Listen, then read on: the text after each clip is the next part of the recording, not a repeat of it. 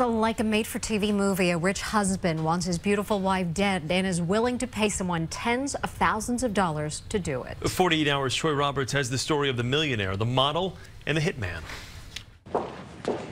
The one thing I've learned in this job is that anything is possible. People will do anything.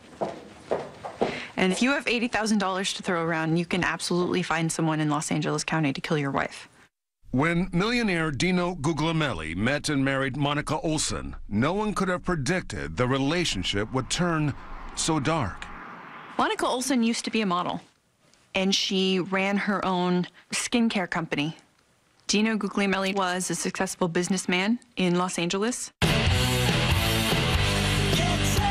He was the lead singer of a rock band. This story is definitely ripe for a made-for-TV movie where you have the ex-model turned housewife with the millionaire husband who is cheating on his wife and tries to hire a hitman because he's not winning his divorce. Deputy District Attorney Emily Cole believes the pending divorce, fear of losing half his assets, and custody of his daughters drove Dino Guglielmelli to drastic measures. And ultimately, he decided that he wanted to end it not through the legal proceedings, but he wanted to kill his wife. And he wasn't going to do it himself. He was going to get somebody else to do it. My name is Richard Furman, and Dino Guglielmelli hired me to murder his wife. He wanted her dead. He didn't care how it was done. Beat her up, cut her head off, put her in a ditch.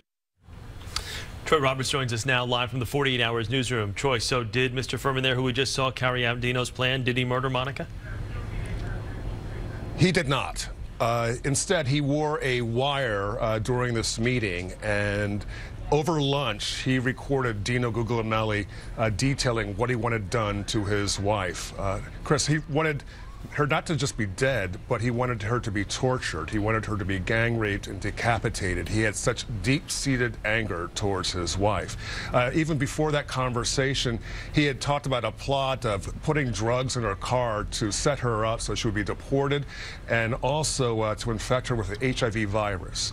Some twisted stuff. Wow. Troy, how did the police investigation play out here? Well, what they did was when they sent Rick Furman in to meet Dino, they made sure that he got certain details.